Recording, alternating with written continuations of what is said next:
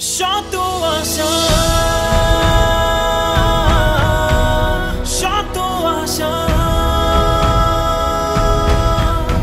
Shantu Asha. Hey, what is going on, everyone? This is your boy Computer Side Dipping All Dragon. Make sure to hit that like, subscribe, and bell notification buttons, as all of your support really helps me remain motivated to continue making these type of videos. And my sincerest apologies for the prolonged delay in making this video, but the end of the semester was at hand at that time. And yes, although I know a lot of things have happened in Bangladesh cricket, I just did not find the time to conduct my research in terms of the data analysis, data collection, and taking care of all the logistics and covering Bangladesh cricket to a good amount of detail at the same time. But now that the semester is over and my work is not complete by any means, but slightly lightened, I have a little bit of time to make more videos. So you're going to get a few more Bangladesh cricket videos, and you're also going to get the Batman review material. The Tekken video, like I mentioned, until I reach 230 subscribers, I'm not continuing work on that. So because that, I need a bit more return on my investment of hard work. But anyways, for the first of two videos regarding this point. So first is the Pakistan versus Bangladesh Test series.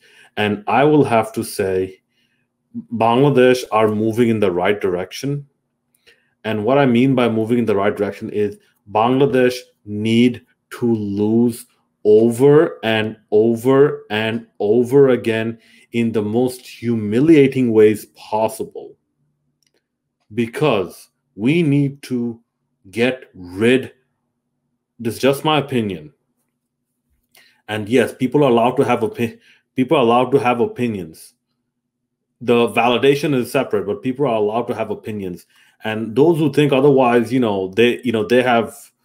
are those, I will say this, there are those of inferior intellect.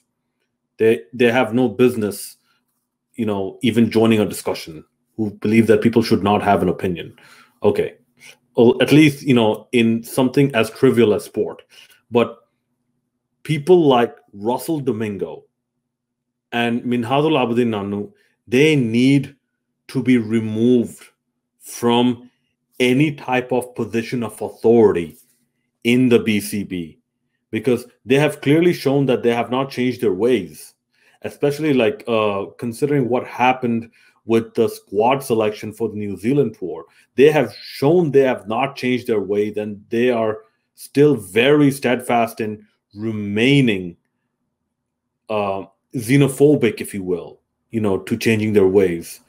They are basically throwing anything against the wall and seeing what sticks.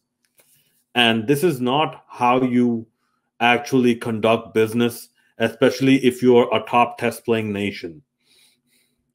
Well, top as in we are not the very bottom. We're not top, but if you're a top cricketing nation, this is not how we conduct business.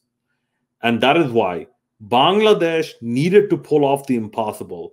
Bangladesh needed to lose a curtailed test match by an innings. I believe you had like 3.5 days play. Bangladesh needed to lose that match by an innings just to humiliate Russell Domingo and humiliate Minhadul Abidin Nanu. Okay?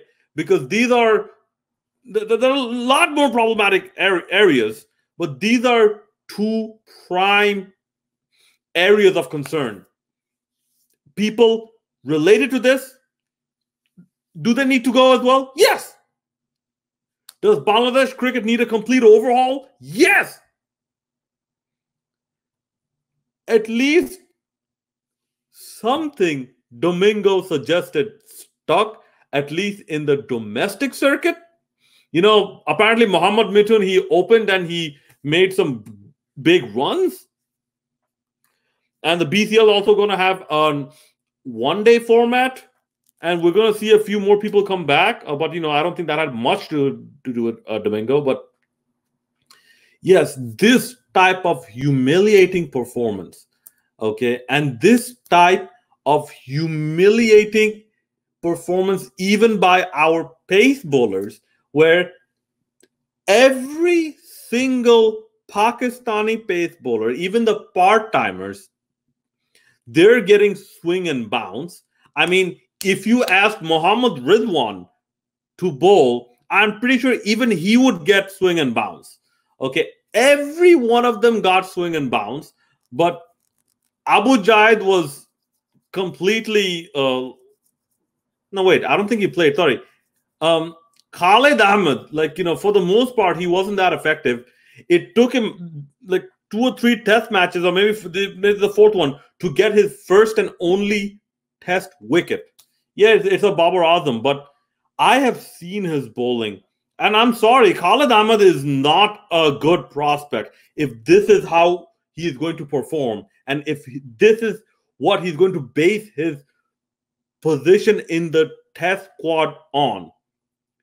Taking 3 or 4 matches to get 1 test wicket. And not being economical. Being very expensive at that. So I don't know what it is that brought Syed Khalid Ahmed to this test squad. But given that Bangladesh in the pace unit, they had so little support, Ibadat could not do much. Yes, he tried his best. But if you have another fast bowler giving you so many open runs, then there is no pressure being maintained from the other end. The pressure is being relieved from the other end. No, that's not how it works. So, like I said, people like Khalid Ahmed, if they don't improve, they don't deserve to be in the Bangladesh squad. And I am glad in a way that Bangladesh were humiliated to the ground, like till their face hit the ground. And ironically, this happened in the month where we were celebrating the 50th anniversary. By the way, happy belated Independence Day, by the way. Also, happy belated Victory Day, by the way. The 50th anniversary of our victory against a battle against Pakistan. And we did not win anything. And one of the chief architects of this is Russell Domingo. This humiliation, this absolute humiliation was career destroying humiliation. Absolutely I'm sorry about that. Yeah, will take the food off your plate type of humiliation. No, take the food off your plate type of deserved humiliation was necessary. Okay? Because people are not punitive enough nowadays. People have gone too soft. Even the BCB has gone too soft. Yes. I know what it means if someone loses their job, they don't give it. Whatever. If people valued having food to put on their plate so much, maybe they wouldn't have done such a horrible job. Basically, all the hard work that people like Chandrika Hatro Jamie Sittington, and all of them did, almost completely undone. No one knows what to do.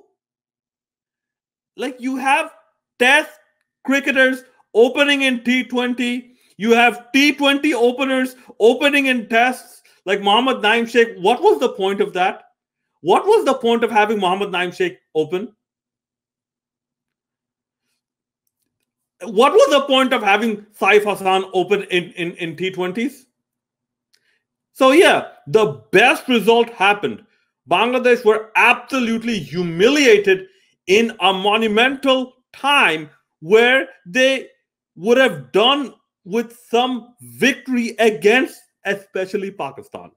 50 years of independence, 50 years of victory. The month of the 50th anniversary of our victory against Pakistan, and this is what the BCP had to offer. This is what Bangladesh had to offer. So that is it for the first video.